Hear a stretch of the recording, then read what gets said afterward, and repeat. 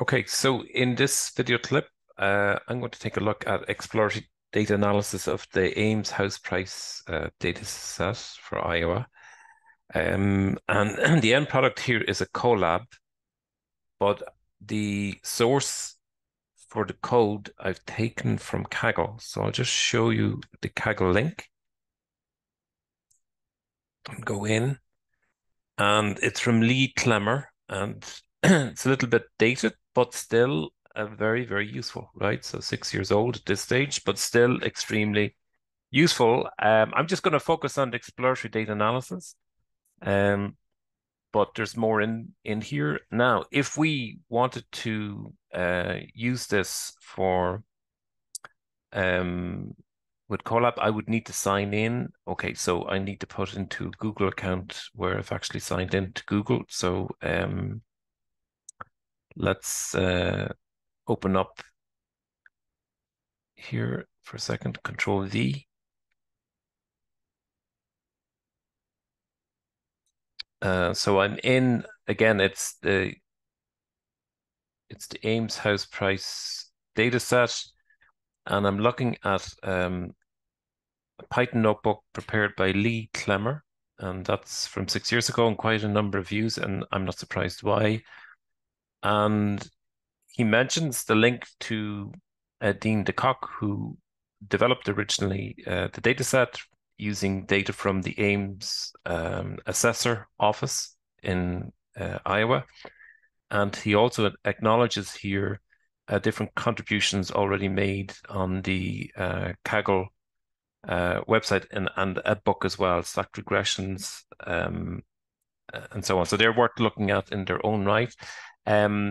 Might be useful to take a look at the paper, which was published in the Journal of Statistics Education. So that's by Dean, and Dean did a fine job putting all this together. And the data set was data again coming from the Ames Assessor's Office, so from City Hall, who've responsibility for attributing correct valuations and properties so that accurate tax can be imposed. The assessor's office has nothing to do with tax in the sense that they don't apply tax or impose tax, but the property values are important for raising local property tax in the US, and local property tax is essential for policing, for schools, funding schools, maintenance of roads, and so on.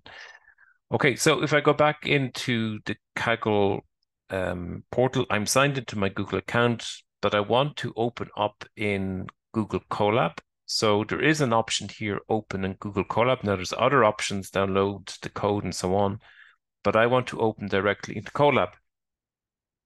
And then I want to verify that the code also actually works. Now, we can save it, right? Save a copy. So I can save this into my own drive, right? Which is always sort of useful so that I can go back any amendments or changes I introduce. I've got those recorded. So let's just put a timestamp 26.03.24. So it's 26th of March 2024. And again, it's coming from Lee Clemmer. Now, the link to the data is established here in the first code cell. So if we run this, it might take a second, but it will allow us to bring the data in, and we don't have to worry about uploading to the content folder. The data that's available directly from the Kaggle website, the Ames House Price Dataset, we can bring directly in. So it's downloaded and uncompressed, and we can come down. Now there's a couple of resources there that are sort of worth taking a look at. So the original data set and the data documentation, 82 variables, so 82 columns and 2,930 observations. And there's sort of links here as well to the Ames House Price, Ames Assessor's Office, right? And what they do here for revaluation of your property. So they're the city assessor, and worth your while perhaps reading through that they're, the county So the ongoing process of gathering and reviewing information, measuring and listing new construction, investigating sales of real estate is used to determine the fair market value of a property. Market value is the estimate of the price that it would sell for in the open market on the first day of January of each year of assessment. This is referred to as the arm's length transaction or willing buyer seller. And the assessor's primary duty and responsibility to assess all real property, which includes residential, commercial, and industrial classifications of property within its jurisdiction at 100% market value as of January 1 of the current year. Agricultural real property assessed at 100% productivity and net earning capacity value, and so on. So the assessor does not collect taxes, calculate taxes, determine tax rate, set policy for board of review. Okay. Interesting in its own right, because of course, if the funding model for public services is through property taxation, you need to have accurate measures of the property's values. And so the setting up the data set, one would imagine, is quite accurate, given the number that there's a sort of a tension between the key stakeholders. Obviously, City Hall wants to raise taxes. Obviously, the property owners want to not overvalue the properties. So these valuations, because there's tension in relationships, should be quite accurate. And also, if you look at here, the link, the Beacon Schneider, we can go to the actual website here and look at actually what's going on. So there's a property, we have a photo, and then we have a description, and then quite a bit of detail about the holder of the property, and information relating to the property, and then the valuation, the gross value, and then taxes due on the property, and then the history of the taxes. So, and this and actually, as one goes through more the kind of the detail, you understand a little bit why each of the columns is collected in a manner that a little bit too granular, perhaps for data science projects. But one can understand why you would go into this level of nuance on the data set, right? And of course, we have a map. Again, interesting in its own right. I can zoom out. We have Ames Comp and so on. So there's a richness here in the data set, soil report and so on, pictometry, imagery. So my feel is that when they apply a value on your property, the kind of the hard work of figuring out justifying the valuation is there. So it's a very revealing, right? And definitely in terms of an end use for the data science, we are able to, see why property values, and being able to estimate and project and predict property values based on certain characteristics will be important. So we've loaded in the data, and we now load in the libraries, and let's see if we can get our data brought in. So that the data would appear to have the training data and the test data has been split in a manner consistent with what's on the Kaggle website. And for the training data set, there's 1,460, and for the test data set, there's 1,459. So it's a 50-50 split. And I presume here we have the sales price, and in the test data set, we don't have the sales price.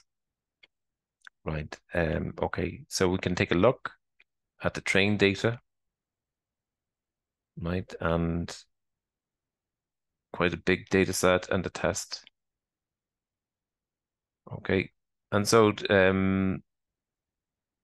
again, just in terms of the information of the data sets, do we have strings, or do we have numerical values? That's important. And Also to be able to put together a distribution of what the property prices look like. Now, we don't have the full data set here. As far as I can see, yeah, we don't have the full data set, but we can see the bulk of properties in that 2006, 2010 period were falling below 200,000. And of course, Ames is not on the coast. Ames is Midwest and as north as Chicago, so probably quite a cold place in winter. Some properties do reach in excess of 700,000,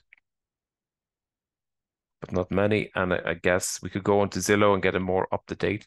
Also, sort of the distribution of properties when they were built, and looked like there had been a property boom in construction in that period, 2000 up to 2006, which is consistent with our understanding of the macroeconomic behavior.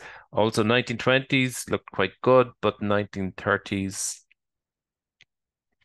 a drop off in construction, consistent with the depression, and then in the post-war era, a surge in the 1980s. Interest rates were very high. That may have had devastating effect on new home construction, and then a normalization, and then a property boom again, right? So it looks quite interesting. And some a pivot table then that we map out, and years sold and months sold onto properties. So we have these property values that go from 2006 to 2010, and looks like July is a pretty busy month, right? July and June are the busy months for buying and selling properties. In winter, properties are not as green, not as leafy, and just more difficulty in moving property in winter. So less activity. And then the neighborhoods, right? So again, North Ames, College Creek, Old Town, Edwards, Somerset. And if you go into Google Maps, you would be able to find those places. Also, under definitions, you can find, if you go to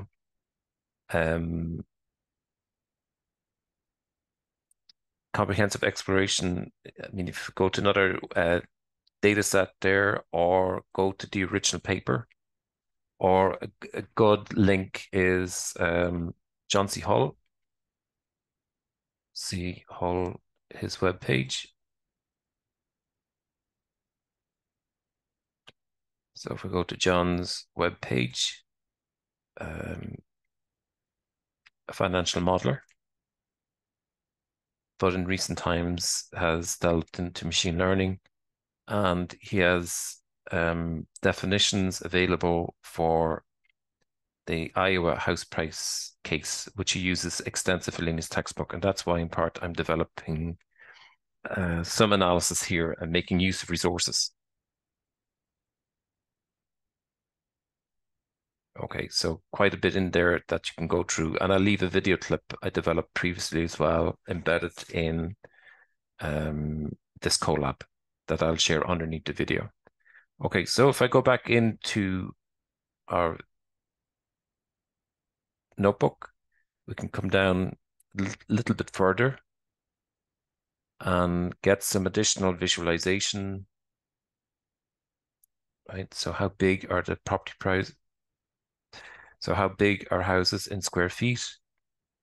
And mostly in excess of 1,000 square feet. 1,000 square feet would be, I presume, like a duplex, and then you're into 1,800, 2,000, like 4-bedroom house, perhaps. And then these are bigger properties. So not extremely, the properties are not extremely big around Ames, it would appear. 1,400 square feet would be sort of median, perhaps in the British Isles. 2,000 square feet. So it is quite far north. So maybe it's expensive to heat, and then in summer, probably quite warm, so expensive to cool as well. and the square footage. So in terms of acres, so the lot size is maybe typical third of an acre. So not extremely large property lots either in acres. An acre would be quite large, half an acre would be quite generous. So I think we're typically looking at a third of an acre. And a user-defined function, and we can map out the sales price and the density, and get a measure of skewness and kurtosis, so the extent to which there's skew and fat tails. And I may have had to modify this code in the Colab I shared. It's deprecated, but I think the code actually works if you come down. Okay, so in the file that I shared here, that I'll share on the link to the Colab, I think I've resolved that issue. Okay, let's just try here. So sparsity. Okay, so it seems to have worked, right? But there's a deprecated or about to be deprecated function. Okay, and again, huge amount of detail and a way of classifying these categorical variables and then mapping them out is available there, right? So I won't go too deep into the regression analysis, but you can explore that in your own time. But a very nice notebook, very interesting, well produced. I think we can see the finished product. Don't have yeah, we can see the finished product on the actual Kaggle site here itself, and some interpretation of the outputs. Right. Okay. Now, I'm going through this because in some part I want to at a later stage come back and take a look at the analysis provided in this textbook, Machine Learning in Business, and the Iowa house price case. We've linear regression, we've decision trees, support vector machines, and quite a bit of the textbook actually is built around the Ames House Price Dataset. So it's further on there's neural networks, but initially the linear regression, decision trees, and support vector machines are all provided. If we go in, we can see the HTML file, and linear regression here is performed, and also lasso, ridge, and elastic net. Right. So using the regularization techniques, we're able to prune back a little bit the overwhelming dimensionality of the data set, and that's quite a powerful technique. And we can take a look at the decision trees here just to see perhaps the factors that are driving values. Okay, and that can be useful, right, for classifying. And then support vector machine, which is in Excel. Okay, so I leave the video there,